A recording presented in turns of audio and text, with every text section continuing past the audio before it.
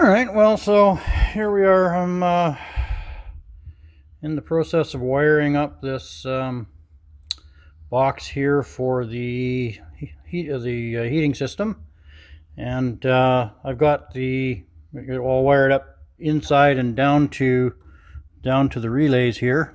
So the air conditioners up in the the controls up there. And there's the wires here that I was showing you earlier. And they trigger these relays, which in turn trigger the heater, fan motors, and the diesel heater. So I can't mount that permanently yet because I have to wait until I can get the electric hot water heater. But I'm going to wire it all up and have it ready to, when I do that, I can just install that in. And in the meantime, not that I need heat, but it'll work anyways. So when I've only got two relays in here now. I have to put a third one in for the second zone, but I don't have the controls and everything for that, so I haven't put that in yet. I just run the wires for it.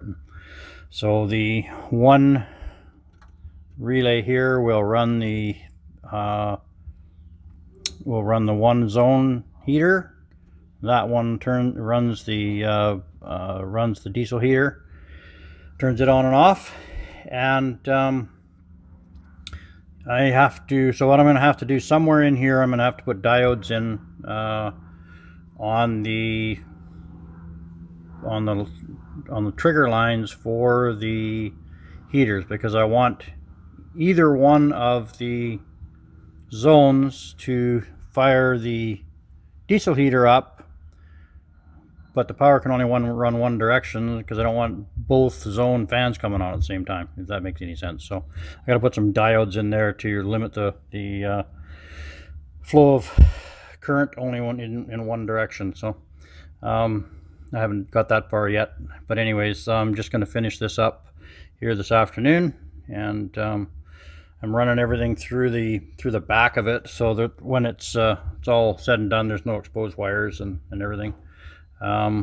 So I'm just going to continue on with that, and I'll demonstrate it once it's working.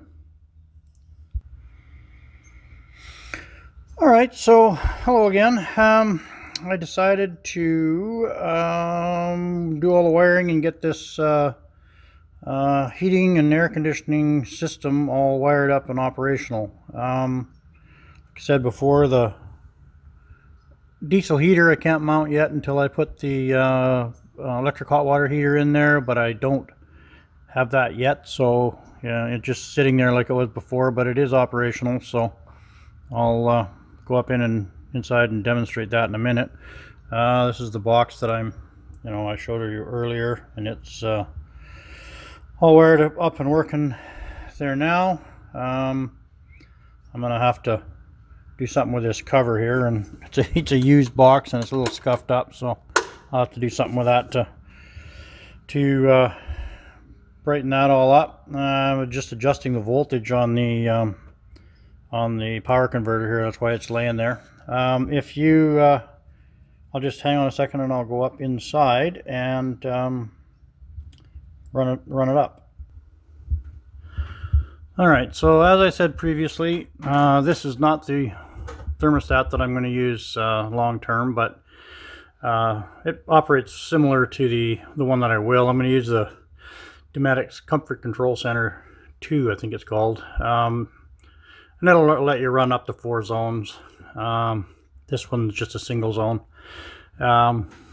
It'll also allow me to run the 2 front air conditioners in a lead lag setup, so that'll be good for up here. And then the rear air conditioner will be the second zone. So anyways, fire up the furnace. So it goes there. Takes a minute for it to, you hear the fans come on. I don't know if you can hear it or not, but the diesel heater just fired up.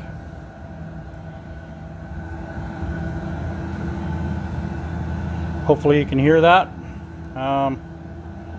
There's no warm air coming out of the vents yet, obviously, because the water's still cold, but it heats up within 5 minutes or so.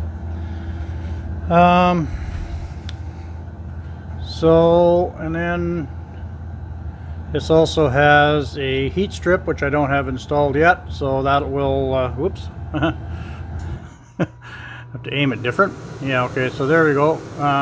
There's the heat strip, which like I say, I don't have installed yet. Off. That's the inside temperature, 70 degrees. So air conditioner there, and that should come on in a second. There we go. And the air conditioner comes on.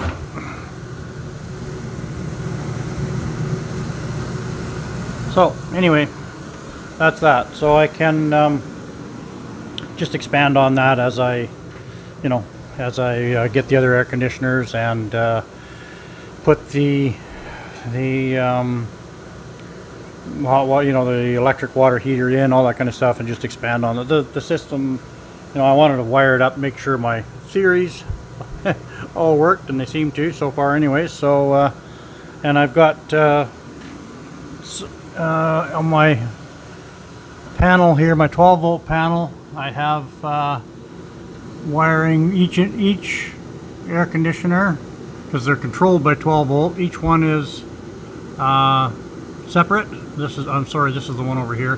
This one here, I haven't marked these things yet. That's it there. These are the 3 slide out circuits, one for each of those. These are the one is the diesel heater, and one each for the two fans that are down there, one for each zone, the heater boxes.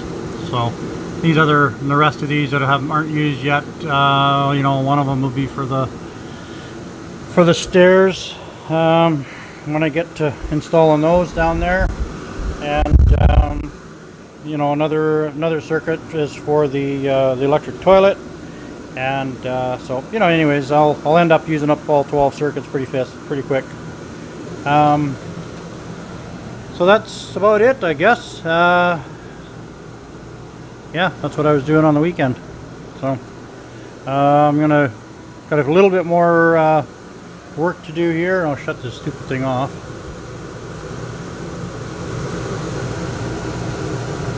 There we go. So I can hear myself think. That's the only downside to a rooftop air conditioner, but when I duct it all, it'll be quite a bit quieter. Everything's coming out of that lower vent there right now, this vent here, and so it's fairly loud, but once it's all ducted, it should be quite a bit quieter. Anyways, I'm going to start, my next project is going to be these windows, so I'll get started on them probably this next weekend. That's I'm hoping anyways, unless something else comes up. Anyway, that's it for now. Yeah, I'm just gonna ask this out in YouTube land. This bus has a main fuel tank. It also has an auxiliary fuel tank, 35 gallon, I believe, and 100 and what are these? 120 the main tank, 35 for the auxiliary, I believe. Anyway, the auxiliary, there is no, so the auxiliary fills with the main tank, just gravity feeds, and it has there's no fuel gauge. There was a light on the dash when we took the old dash off. There was a light on the dash when it came on when it was low fuel. So I have no idea. I've never dealt with one of these before. I'm just wondering if anybody out there is familiar with it, of how that auxiliary fuel tank works. I'm assuming that it just fills with as you fill the main tank, you know, it just gravity feeds over to the auxiliary tank. But I'm thinking there must be a check valve in there to keep the fuel from returning to the main tank, and then some sort of electric valve on another line that allows it to, you know, when the low fuel light comes on, you throw the switch and it allows the fuel to transfer over into the main tank. Does that sound right? Because I'm thinking about putting the generator and the heating system on the auxiliary tank. And I'm pretty sure as the fuel level in the auxiliary tank goes down, the fuel in the main tank will just transfer over and into the auxiliary tank and keep it you know, all at the same level. And